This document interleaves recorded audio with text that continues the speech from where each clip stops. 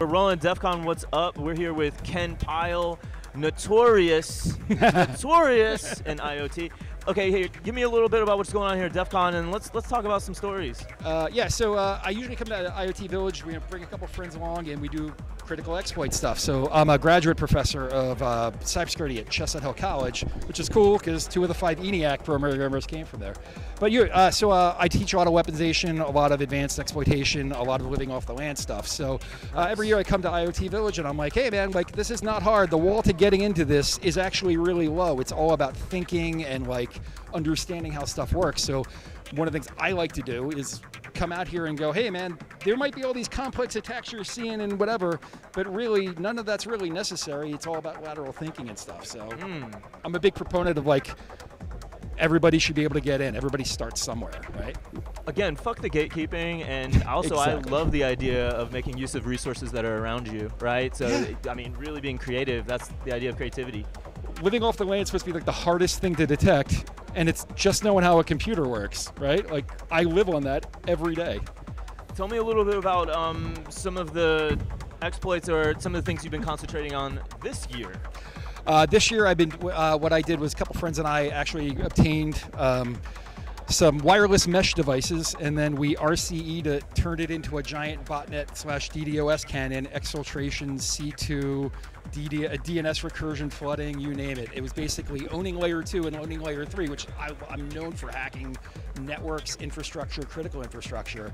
It's like the most empty area of the network where no vendor wants you at, but it's where everything lives. So packet capturing, or capturing layer 2 and layer 3, gives you access to everything. Absolutely. And it's actually stupidly easy to do. Absolutely. Tell me about it.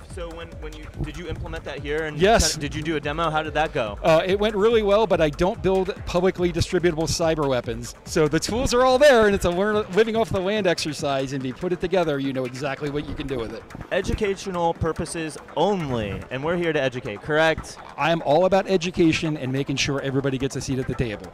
Exactly, because if we're able to sit here and point out these vulnerabilities, that's what helps us cover these vulnerabilities and make sure nobody's exploiting, and we're able to create better security, correct? That's why we're all here today.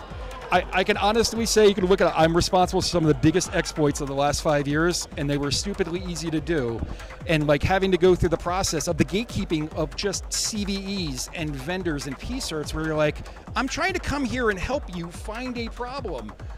Why aren't you working with me? Because you want me finding it, not some other person. It's really frustrating. Like, it's a process that I am not a fan of, because everybody, especially in our community, is supposed to be a good person, play with your cards on the table, but nobody else has to honor that. Like, the rules exist until somebody decides they don't, which is great for hacking, but I hate it as a professional, right?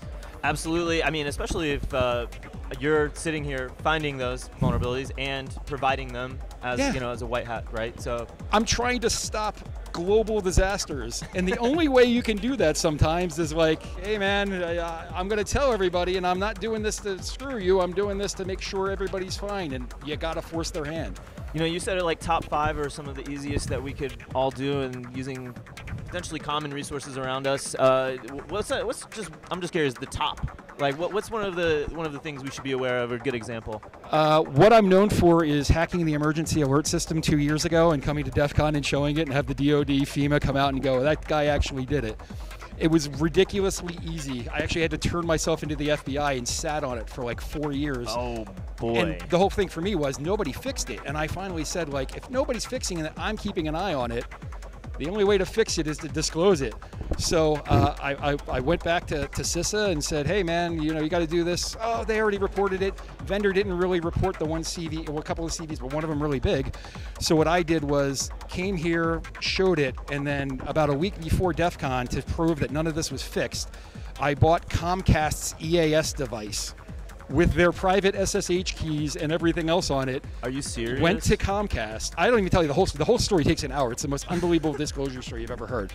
But I went to Comcast and said, I got this. And the guy who was responsible on the other end, a little freaked out, know him through mutual contacts, and they came out and said, this dude bought the keys to the emergency alert system that can affect nuclear response and a lot of other things in the United States, take over all cable TV and radio, and it was $150 on eBay. Were you wearing a Ronald Reagan mask when you? No, I have no problem. I have no problem putting my face out in public. Yeah, like, yeah. No, I'm just kidding. I'm of that mind of like I'm a big enough target and well enough known that if I disappear, people are going to start asking questions. That's fucking insane. Actually. Yeah, like I said, if you ever want to sit down and talk about it, I could tell you the whole story. I got sweated down in an FBI interview room, and I'm like, I'm coming in, handed them a USB drive. Like, this is what I found, all this stuff, and I sat on it because I thought things were getting done. And some of it was, some of it wasn't. But for me, it was that global thing of like, what did it to me was, and I hate saying this because I'm not political, but January 6th, watching both sides of that going, if somebody else could figure out what I could do, I could start a war right now. Insane. And that, for me, that was like that moral imperative of like, do no harm. Like, I like my job, but I want to make sure nothing bad ever happens to anybody. Right. You're making it aware to the people that need to be made aware so that things can be fixed again. So what ended up happening? Were they responsive at least at that point, and things were, I guess, streamlined? Did they actually go and fix those vulnerabilities finally? It went on turbo mode of, I mean, literally for me it was, I'm going to DEF CON, I'm going to tell the world. Yeah. And then they were finally like, oh yeah, we're going to talk about that now. And I was like, and you know, honestly, I was asked by certain people not to talk about it. I was like, this train's out of the station, I'm not doing that. And the only way anything gets done is go out and do it yourself, right? Yep. That's what you got to do. Absolutely, man. What else do you have next on your projects right now? I mean, that's a pretty heavy one. You right never there. ask a hacker their 0 days. What I will tell you is this: I have a pretty cool technique for staging massive DDoS hybrid attacks through novel ideas that nobody ever thought about. I'm an old ass hacker. I've been literally hacking since I was 6. I'm way up there in age relatively, but for me it's everything old is new again. Like the stuff I was doing in the 80s and the 90s and what have you is still relevant today because everybody died. It's like Survivor. I'm the last guy left on the island from like the 80s, right? So what we're doing at IoT Village was we found some wireless access points. We hacked them up, and all the stuff that's on there, you can stage a ping of death flood. You can mix up protocols, flood stuff, own layer 2 and 3.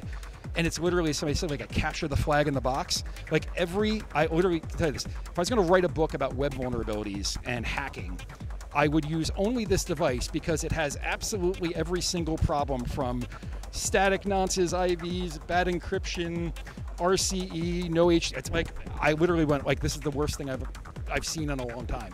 What do you need to build something like that? Like what exactly, like hardware-wise, there? And is this being run? Nothing. You can come to the village and I will show you how to do it with a web browser. What? With just a web browser. Wow. Like I go, hey, you can build an exploit, you can pop a reverse shell, but this is basically RC as a web app, and if you know how Linux works and you live off the land, you can do all this from your phone. Insane. And there are meshed ones, so you can actually domino the entire thing, and there's all these problems where you can basically take them all over at scale. Wow. Well, look, I feel like Sunday, tomorrow morning, I'll be doing it all over again with my friends. I will definitely, I would really love to be there. Hopefully we get to we've been working on this over here, but I would love to take a second and come listen to you talk. Everybody knows me, says, like, you know, you can hit me 24/7, privately, publicly. I love sharing. I'm one of those people, I'm like super fucking passionate about hacking and sharing it because I think it's an art, a craft, and like a love. And it's like, for me, I don't get excited hacking stuff anymore. I get excited showing people. Like, it's not hard, it's a way of thinking, it's a survival trait, and anybody can do it. Everybody starts, just to read a book. Like, I'm a prolific reader, that's it. And I just want to learn everything. You really strike, I think, the heart of DEF CON in general, and the heart of open source, and the heart of the community and support and sharing, which is 100%. I think that's it, man. I love it, man. That's why we're at where Anytime, we're at, man. Absolutely. That's what I'm talking about. Again, like, it's cool to come out here and be part of a community. Like the best part about DEF CON, I'll say this, I feel like when I come out here with my friends and whatever, I found my tribe. Like, I've always been one of those people that sits on the outside looking in, or as a disclosure and prolific researcher, like, you are the town leper. And it's cool to, like, hey man, we all got leprosy, let's go hang out, right? To share, like, swap stories and learn stuff from each other. I love that. It's what gets me going. It's what gets me out of the bed in the morning. Hell yeah. Yeah. Well, I mean, that's no better of a purpose, my man. Dude, I'm glad you're here, and we'll be seeing you at many more DEF CONs, there's no doubt. So I will be there next year. Let's party tonight. Let's party tonight. Absolutely. All right. I'll see man. you there. Thank you, dude. Yeah, let's do this. All right, man. Thank you very much. All right, then.